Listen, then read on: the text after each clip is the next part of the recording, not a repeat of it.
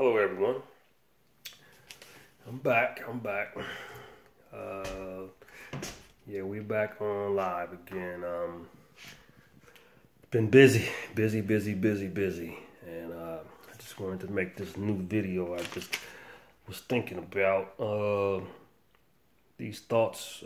I just gotta put them on video.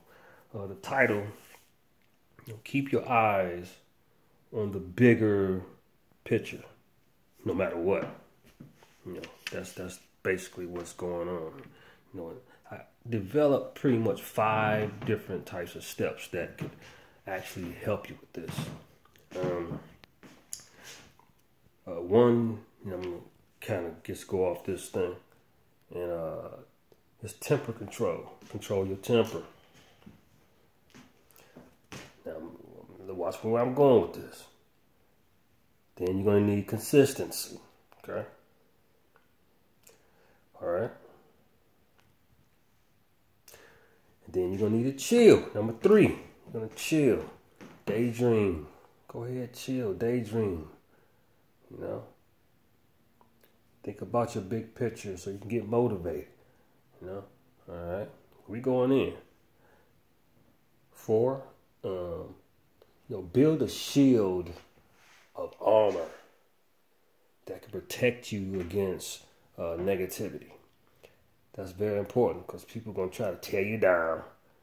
But once you go through all this building, they ain't going to be able to tear you down. You know what I mean?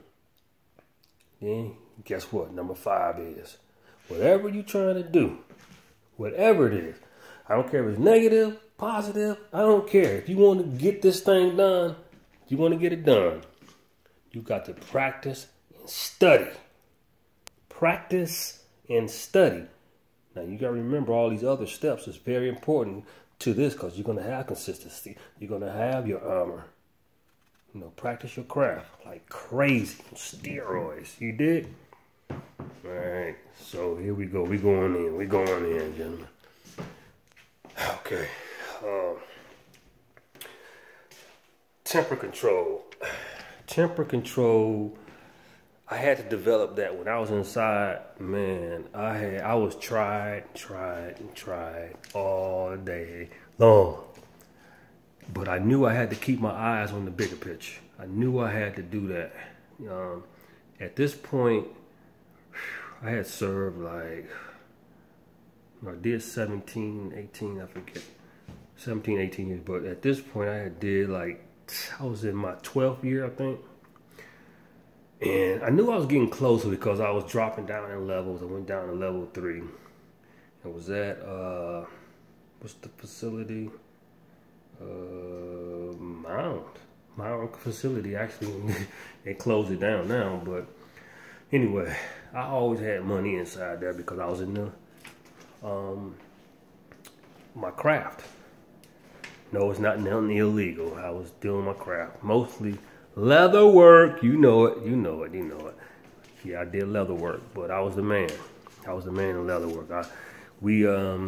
Our financial way we had to get our funds was you had to, because stamps, your postage stamps, that was our currency, basically. Though that and cigarettes. I didn't mess with cigarettes, but I messed with stamps. You know why I mess with stamps? Because stamps, you can send them out, and you had some little Arab that would give you a little discount on it. I think the stamps, let's just say the stamps is 31 cents.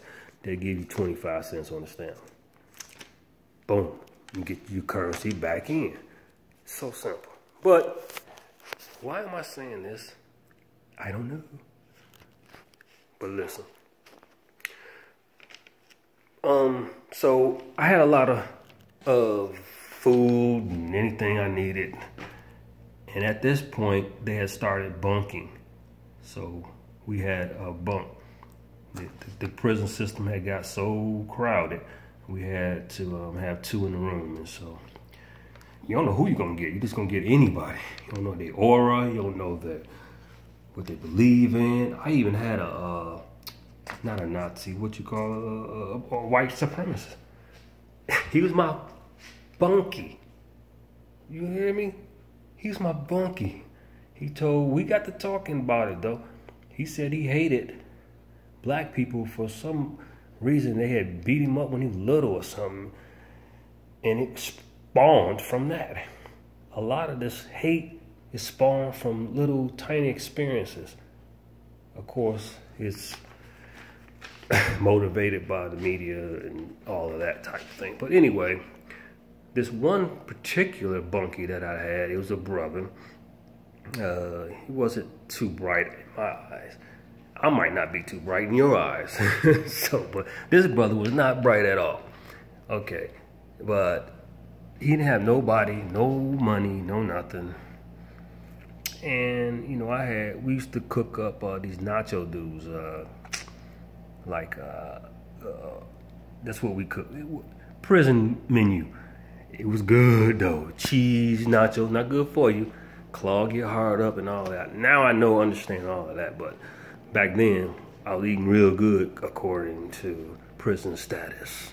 Prison status. So yeah. One morning, you know, we getting up. It's time to go to chow, and you know, I'm leaving the room with my bath bag. You got this bag you can take to the bathroom. It's the public bathroom. We got like 5 sinks, 1/4, 5 sinks and stuff. It's 4 corners, but anyway, our corner we have 5 sinks, 2 toilets, 2 showers, etc., etc. So anyway, everybody getting up, going to the bathroom with their stuff, brushing their teeth and blah blah blah. But I forgot my toothpaste was out of my bag. I was out of toothpaste. I came right back. And this Negro had a mouthful of my Zoom Whams on. Oh my God. Ah, man. It's funny now. It's so funny. He was like,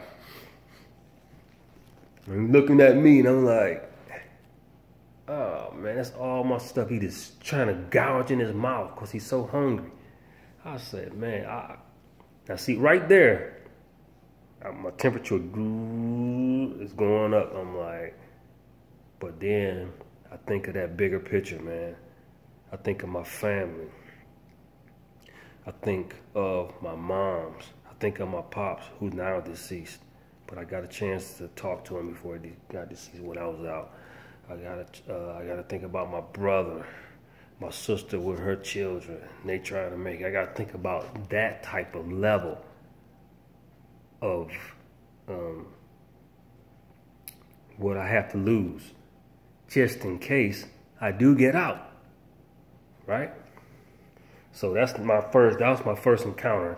I said just in case at this point, because at that point I was like, I don't know if I'm gonna get out, because I hadn't developed this whole plan I'm telling you.